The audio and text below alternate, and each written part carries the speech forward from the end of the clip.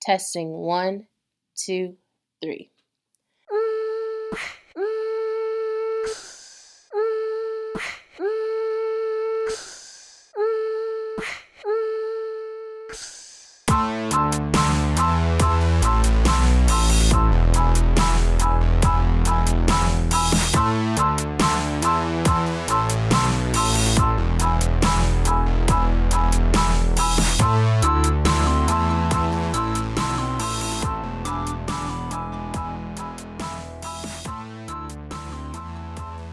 Hi everyone, and welcome to another Woke Wednesday.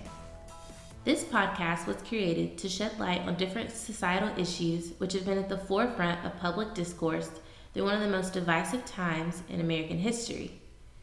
More so, it was created with the intent of allowing those that have often been neglected, shunned, or misunderstood to have a chance to share their experiences and thoughts. I hope that this dialogue encourages critical conversation and activism amongst all listeners. And I hope you'll tell all of your friends and family about it and share it on your social platforms. Now, let's get into some current events. The Nobel Committee awarded the 2018 Nobel Peace Prize to Dr. Denis Mukwege and Nadia Murad because of their continued efforts to end rape as a weapon of war. Nadia Murad survived sexual violence by the Islamic State in 2014 when she was abducted alongside thousands of other girls in her homeland of northern Iraq. The minority group in which she identifies with, the Yazidi, have been consistently targeted by ISIS, and rape is the main tool of destruction that's used against them. When majority of the women eventually escaped captivity, most of them refused to be named, obviously for safety purposes. However, Ms. Murad insisted upon being named and photographed. Through her advocacy, the U.S. Department of Justice determined that ISIS's actions against Yazidi and many other minority groups in Iraq and Syria constitute as genocide, making this the first time since 2004 that the U.S. has declared a genocide. Honestly, props to her, because it takes a brave individual not only to share their story against this militant group, but afterwards take proactive steps in order to make sure something like that happened to her doesn't happen to any other young girls. Dr. Denis Mukwege, a physician, focused his efforts in his home country of the Democratic Republic of Congo. The Congo has been referred to as the #1 rape capital of the world and the most dangerous place for a woman to live. Mukwege has performed surgery on countless numbers of women and advocated on their behalf in order to bring much needed attention to the violence against women by armed rebels. Often hailed as the Dr. Miracle, his capability to repair extensive damage to women that have been mutilated is just one of the many reasons he was chosen for this award. And after founding his own hospital, he literally has his own hospital. How incredible is that? It has grown to serve 400,000 people and other patients from neighboring countries. Both of these individuals have risked their own personal safety and the safety of their loved ones to be public servants that wish to bring justice to some of the places that need it the most, and awareness on the horrific crimes that women worldwide have to encounter each day. Their continued efforts are the type of holistic measures we as citizens have to take for equity and justice to be thought of and implemented for everyone, and not just one certain demographic. Now, while I definitely would love to focus on these two specific individuals, and maybe we could honestly do an episode on them, I wanted to focus this specific episode because we are in the holiday season and all of these celebrations are occurring, I want to focus on the different holidays that many people observe during this time period. I also want to emphasize the importance that even though Christianity is the #1 practiced religion in this country, with 2/3 of the population identifying as such, there are different holidays celebrated in the November-December timeframe that often get overlooked or just are unheard of for some. Demographics around us have been shifting rapidly, and it's a fair assertion to make that while Christianity may be the #1 practiced religion in our country, not everyone around us subscribes to Christianity, or any religion for that period. Because of that, while it might be difficult in some ways for everyone to accept the changing demographics in terms of religious identification, it doesn't mean it's impossible. One particular aspect I took it upon myself to do is to simply wish people happy holidays if I don't know what their religious affiliation is. While it might seem a small thing to do, I do so not because I'm anti-Christmas. If anything, I love Christmas. I love the holiday season, but because it's inclusive and recognizes that there are many different ways in which people celebrate the holidays. While I understand that Christianity has dominated America for centuries, you have to acknowledge that as the people around us are evolving and bringing variations to our landscape, so should our attitudes towards those differences and the people that have them. Now, let's get into these specific holidays. At any time of year, a visitor to India can be overwhelmed by its beauty and color. But a visitor in late fall is especially fortunate. The temperature will have cooled down, the monsoons will have not yet begun, and Diwali, the festival of lights, is at hand. Diwali is to many Indians what Christmas is to Christians. In essence, it commemorates the victory of the forces of light over the forces of darkness. The Festival of Lights, also known as Diwali, is a significant event for Hindus that was celebrated this year on November 7th. The specific date of the festival varies upon the Hindu lunar calendar, but it typically occurs between October or November. The festival takes place for 5 days, with the biggest celebrations happening on the 3rd day. And throughout the 5 days, clay lamps are lit on homes, temples, and public places to commemorate the victory of good over evil. Diwali also celebrates the goodness of wealth and prosperity, Lakshmi. Now, as someone that studied religion in college, taking a class on Hinduism in particular was by far one of the most insightful and eye-opening classes I got to take, because not only did I learn a great deal about the religion, I learned a lot about the systemic oppression of women and young girls in India that's not often talked about in mainstream media.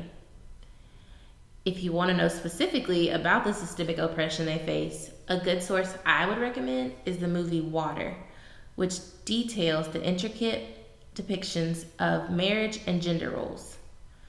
Y'all, it is such a good movie. We watched it in class for 2 days, and it was incredible. I would highly recommend it. You can literally find it on the internet or possibly your local library. It doesn't matter. Highly recommend watching the movie Water. Now, you may have heard of Kwanzaa, that celebration that coincides with Christmas and Hanukkah. You may have even been to a Kwanzaa celebration. In the 80s and 90s, Kwanzaa was everywhere. But do you really know what this holiday's about and why it started? Let's jump back a few decades.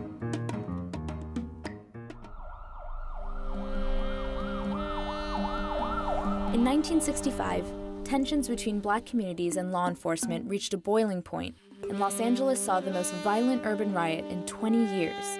As the Watts riots unfolded around him, LA-based PhD student and activist Maulana Karenga saw an opportunity to restore unity in black communities and foster African American cultural institutions, values, and traditions.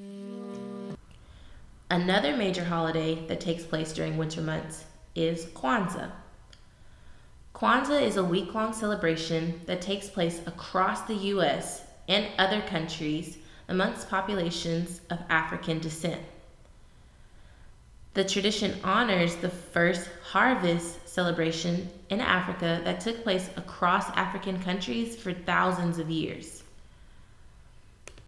Kwanzaa is not a religious holiday and was created by Dr. Maulana Karenga in the 60s as a way to honor African values and the progress African Americans were fighting for in the midst of the Civil Rights era. The holidays emphasizes 7 principles that are celebrated over the course of the week. The first principle, Umoja, means unity.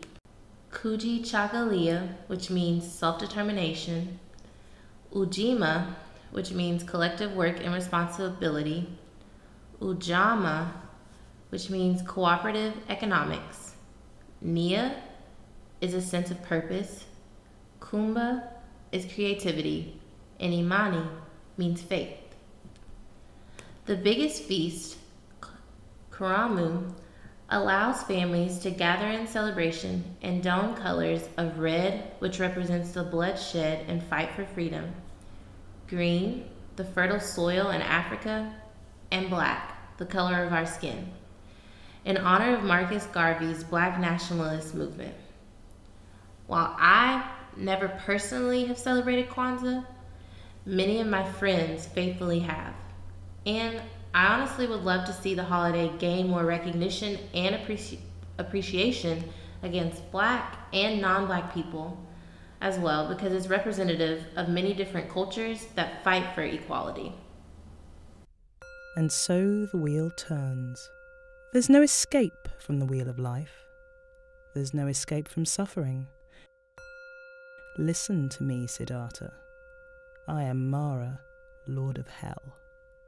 I know what I'm talking about. But I've got to admire your determination. You've been sitting there for weeks hoping that a solution to life's problems will drop into your lap like a ripe fig. Give up now and save yourself the effort. Wiser men than you have tried and failed to find an answer. And you will fail too, Siddhartha. And so the wheel turns. Another holiday I want to focus on that's not talked about a lot, but is representative of the 4th most practiced religion in the entire world, is Bodhi Day. Bodhi Day translates to enlightenment in Sanskrit and celebrates the day Siddhartha Gautama sat under the Bodhi tree, which is a sacred fig tree, and attained enlightenment. Buddhists honor this moment as the foundation on which Buddhism was built upon approximately 2,500 years ago. This day allows Buddhists to affirm their dedication to Buddhism, enlightenment, compassion, and kindness to other living creatures. For those of us that might be unfamiliar with Buddhism altogether, 2,500 years ago, Siddhartha left his ascetic lifestyle of luxury and privilege and sought his one true goal of true understanding. He did this by only eating 1 grain of rice a day. He would sleep on nails. He would walk and walk for miles on end, or he would simply just stand on 1 leg. Buddhists today celebrate Bodhi Day by decorating sacred fig trees with beads and multicolored lights. They also put reflective mementos that represent the 3 jewels, Buddha, Dharma, and Sangha.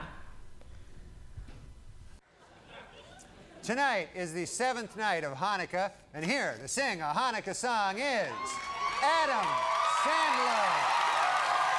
That was good. Thank you. Thanks very much. When I was a kid, this time of year always always made me feel a little left out because in school there were so many Christmas songs, and all us Jewish kids had was the song Dreidel, Dreidel, Dreidel. And so I wrote a brand new Hanukkah song for you Jewish kids to sing, and I hope you like it. Put on your yarmulke, here comes Hanukkah.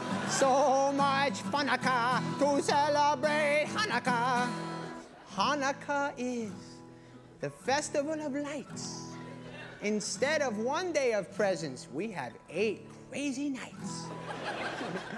But when you feel like the only kid in town without a Christmas tree, here's a list of people who are Jewish, just like you and me.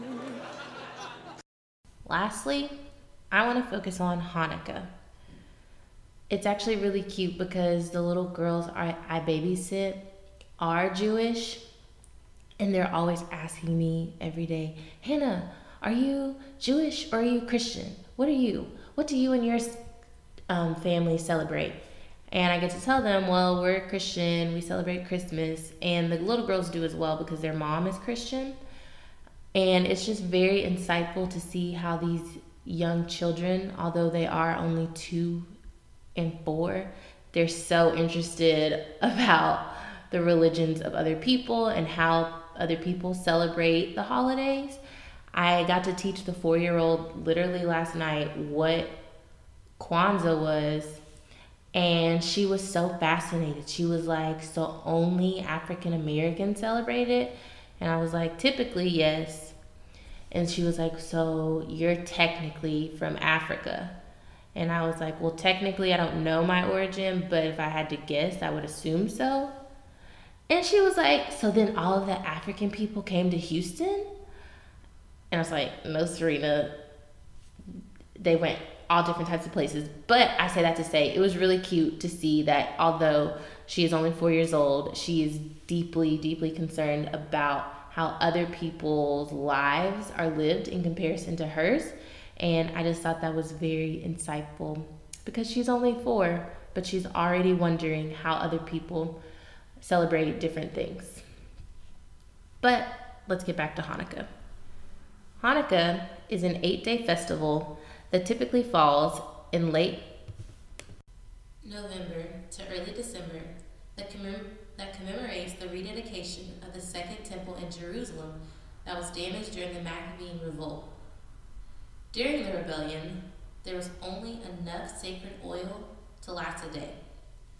But the oil lasted an extra 7 days instead, which was considered a miracle.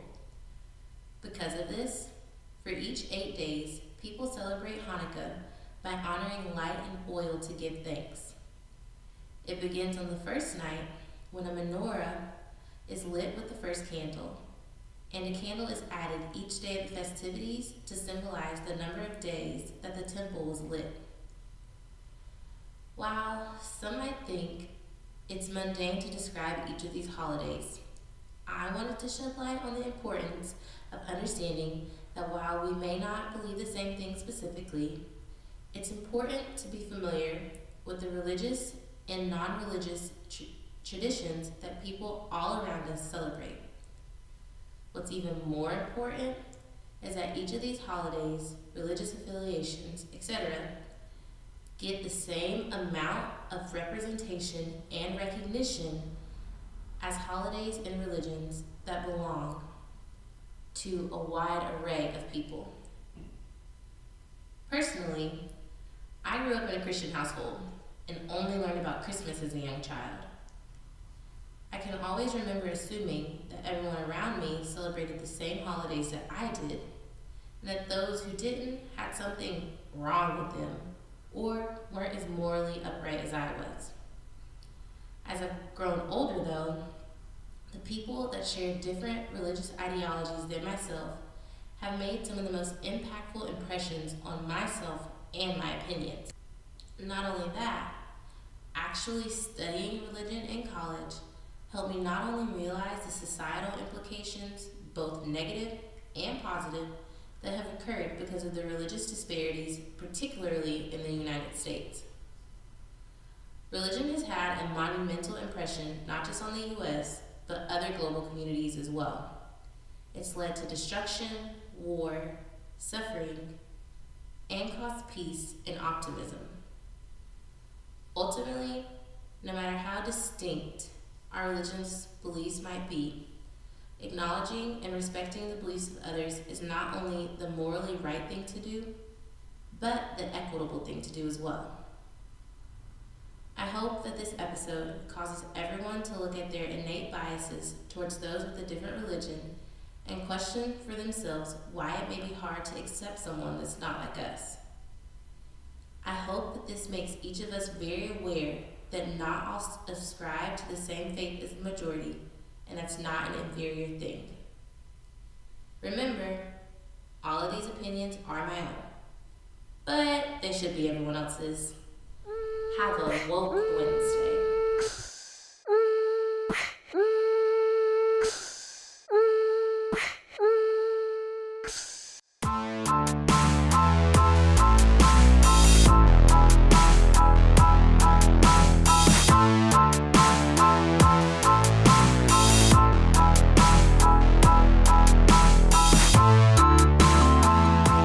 Thank you for another Woke Wednesday. Transcripts of entire episodes will be available on the Woke Wednesday website. Episodes are written and produced by Hannah Mason and Trey Leonard of Lenico Entertainment. Episodes are hosted by Hannah Mason and edited by Trey Leonard. All graphics are designed by Anna French,